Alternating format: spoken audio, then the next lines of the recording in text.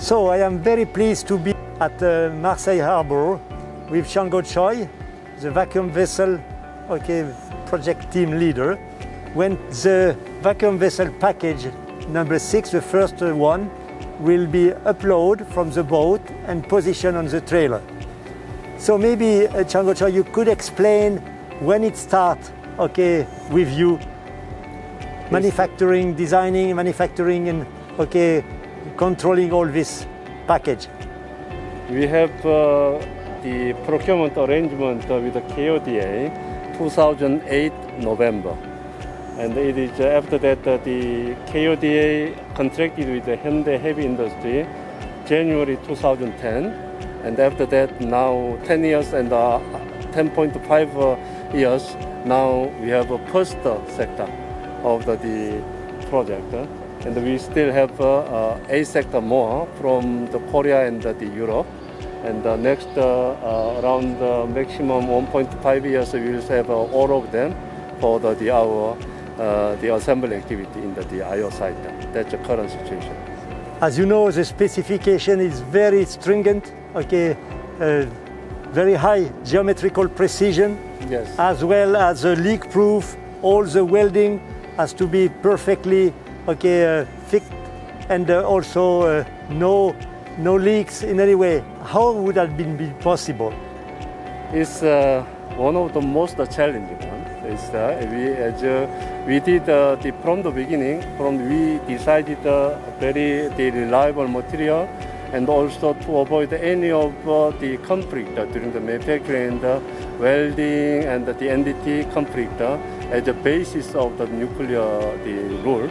And based on this, we finalized the design, and eventually we implemented successfully during the manufacturing of this. It is almost the 20 kilometer welding of the 60 millimeter thickness of the stainless steel material, and 100% of the non-destructive volumetric examination. We achieved it. Actually, it was one of the most challenging ones, but successfully we achieved it. So we have to thank a lot all the welders, yes, which very carefully take care of these activities. Yes, not only welders, but also all of the workers, and they did a really great job. And yes, now still they are ongoing from Korea, from Russia, from Germany and Italy, as well as from India. So all of them contributed for this the challenge.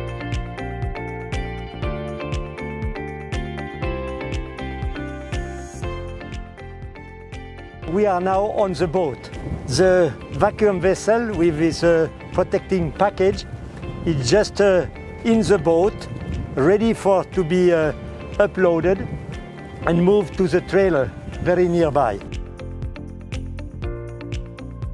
You, as a vacuum vessel project team leader, as well as your team, and also all the people from Korean domestic agency and also heavy industry in Korea, deserve the highest recognition for what you have accomplished.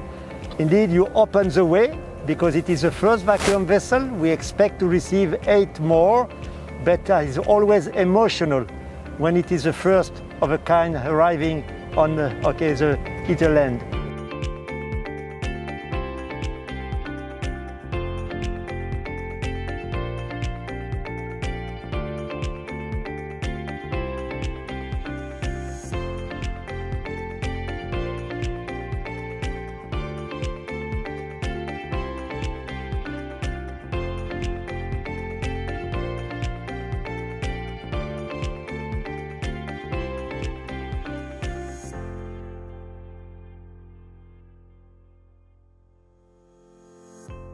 As you can see, we are now finishing the positioning.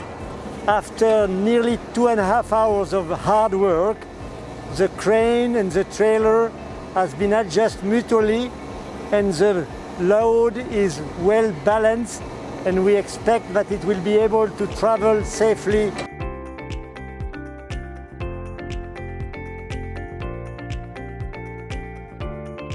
This transportation from Hyundai up to Cadarache site is made of three main segments. First one is the ocean trip from Ulsan, Hyundai up to Marseille. This was done in 25 days at the vessel lift on the 26th of June and managed to be here on the 20th of July, which is a very fast transit time.